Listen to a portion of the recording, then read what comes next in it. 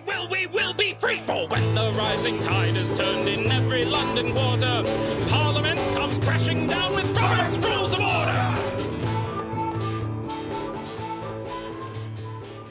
It's me. The 22nd. Yep. Oh, interesting. Okay, I'm not gonna curse you. Too late. A recess of the assembly, colon. Yes. A, is always scheduled in advance. No. B, is always used to designate the time between meetings of a convention. No. C, is a short intermission within a meeting.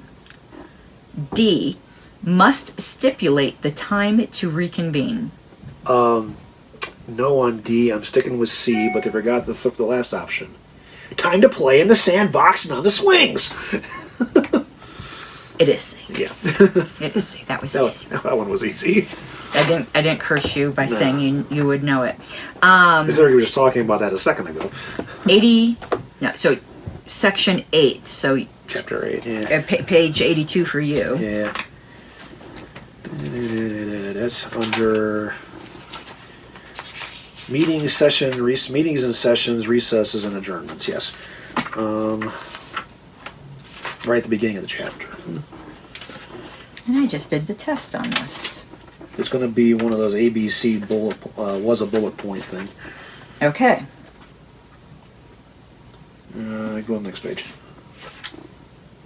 Oh. There it is. Where? Oh, yes. 3. Yeah. Short intermission or break. Yeah. Straightforward. Yeah.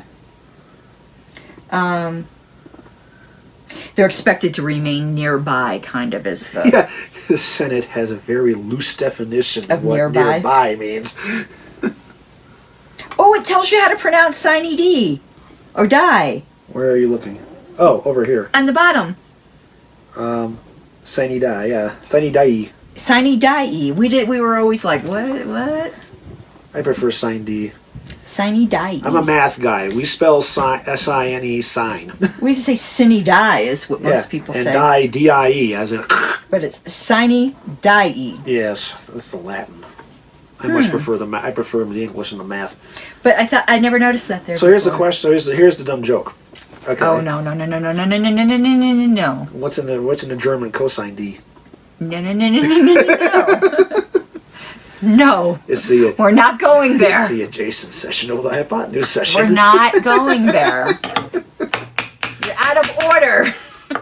Favor! Let's hear the opposition side. Like a stubborn donkey's bray. All opposed? You say nay. Opposed! Opposed! The motion carries anyway.